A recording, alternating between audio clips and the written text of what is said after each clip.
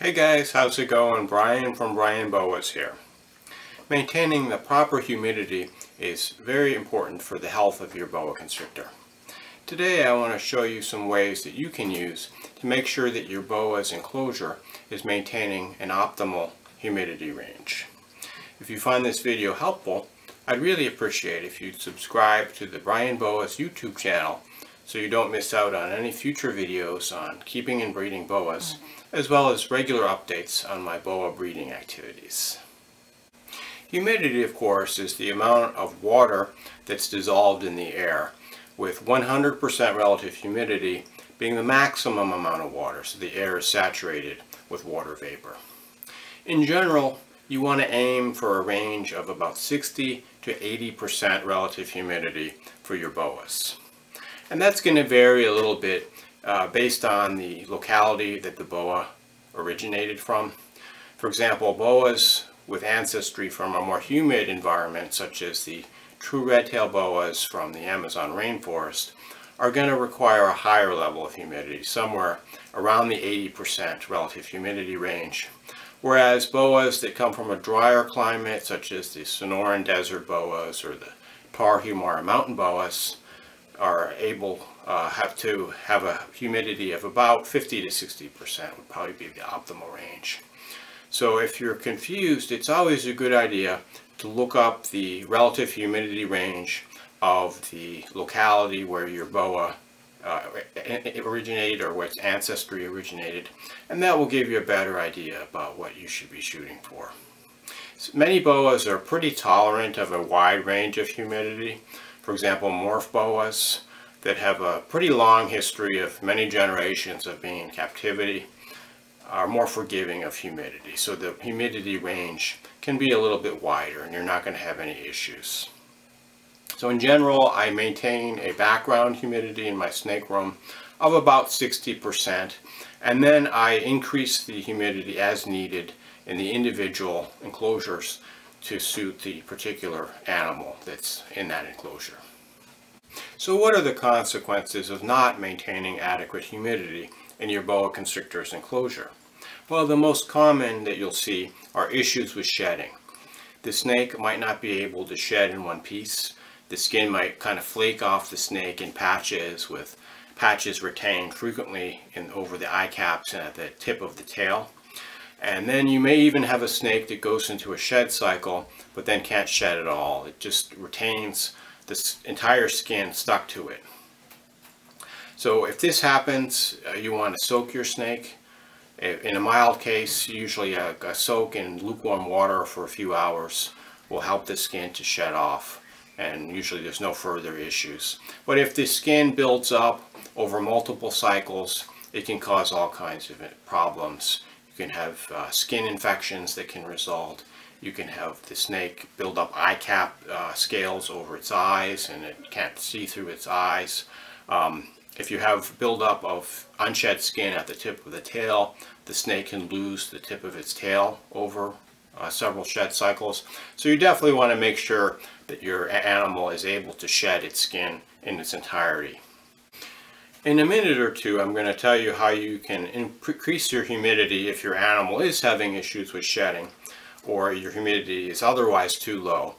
But I'll also say that there's such a thing as too much humidity in your boa's enclosure.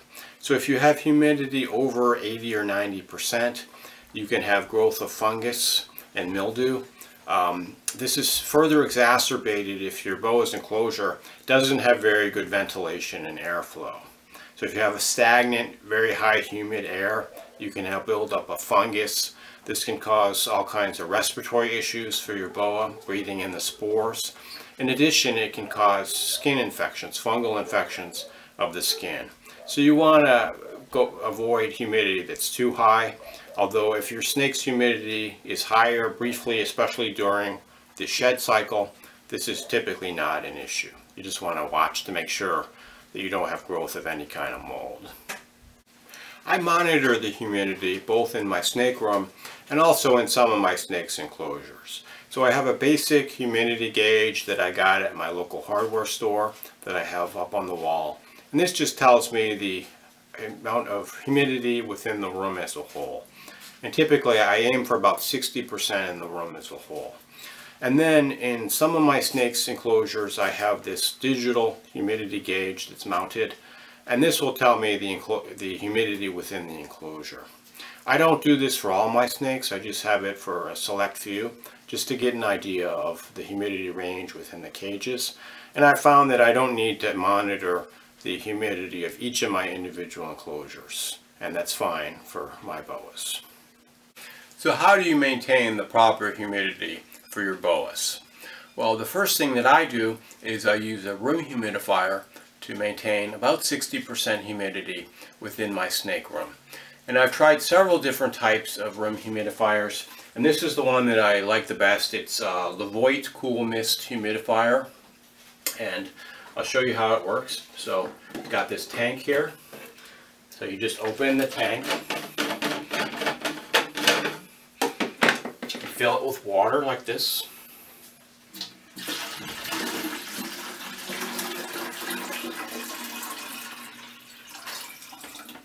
Okay, so it's not quite full all the way. It holds about a gallon or so of water. Screw that back on. And then it's got three settings. It's got a low, a medium, and a high. So I usually run it on high in my snake room, and you can kind of aim the mist there. But what I like about this unit is it's very durable. I've had it for about 2 years now, and I run it pretty much all day, and it's never failed on me. I tried these other hot humidifiers that I get at my local drugstore, and they last about a week or two, and then they stop working. But this design works really well for humidifying your snake room. So if you're interested in buying one of these, there's a link below in the description where you can get more information about them and buy one if you'd like.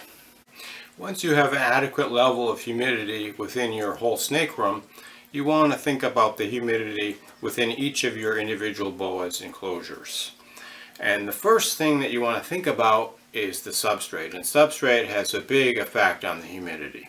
So some substrates hold a lot more moisture than others. So what I found is the substrate that holds the most humidity is coconut husk bedding. So this is made out of the husk of a coconut, and it has a very spongy texture that absorbs a lot of moisture and holds the humidity. I found that it can be too humid in some applications, and when you get it in a block, you have to soak it in water in order to get it into this granular form. And if you use it right from the get-go, I found that it's too humid, and it'll grow mildew. So I typically will dissolve it in the water, or use the water to break up the block, and then I'll let it dry a bit until it's not very moist anymore, and then I'll put it in my boas tubs or enclosures, and I'll spray it down to maintain the humidity. So here I have a tub that has the coconut husk bedding, and what I'll do is I'll spray down with a spray bottle several times a week. Just give it a few sprays like this. And the coconut will absorb all that moisture and create an adequate humidity environment. It's got a very nice, rich, organic smell as well. You see, I also have this piece of newspaper in here, and if the coconut doesn't provide enough humidity, just putting a piece of wadded newspaper is a very inexpensive and easy way of maintaining humidity. You can spray the newspaper, the snake can kind of burrow under there and get more humidity. And typically I'll put one of these in when the snake is in shed, if my snake has had any shedding issues. The coconut bedding that I use is called Pro Coco, and if you're interested in finding more about it, there's a link below in the video description that you can read about it and purchase some if you like. With regard to other substrates, I found that aspen doesn't hold quite as much humidity as the coconut, but it does hold some. And aspen is typically adequate level of humidity for most of my snakes if I spray it down 2 or 3 times a week.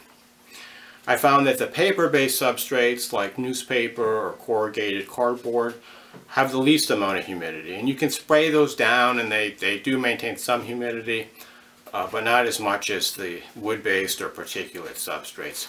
So you definitely want to think about your choice of humidity if your animal is having shedding issues or if you have any issues with humidity in your snake room.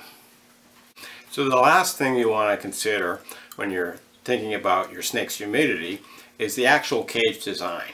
So in general, tubs and specially designed snake cages will hold humidity better than more arcane solutions such as fish tanks with screen lids. If you have a screened lid or screen cover over a large area of your snake's cage, there's going to be much more airflow and it's not going to hold the humidity as well. So in general, I would recommend using a tub or a specially designed snake cage that holds the humidity better. But on the other hand, you want adequate ventilation, because if you have something that has no airflow, then you're going to get potentially too high humidity and you could possibly have issues with mold and mildew. So you want to balance the design of the cage as well as the humidity and the ventilation to make sure that you maintain that 60 to 80% relatively humidity range. And then just kind of, tinker it depending on your particular animal. Most boas will do fine in that range. Some might need a higher range, such as the true red tails if they have shedding issues. To end the video, I thought I'd show you this 2015 female Coups Pastel Colombian boa.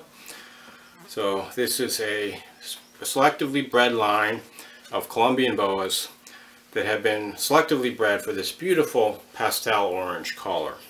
And this is a project that was started by a breeder in Germany several decades ago. And he, basically just took the boas that had the most red color of normal Colombian boas. He bred them together, and then the babies he selected for babies that had even more red-orange color, and so on for a number of generations until he got these beautiful pastel red-orange boas.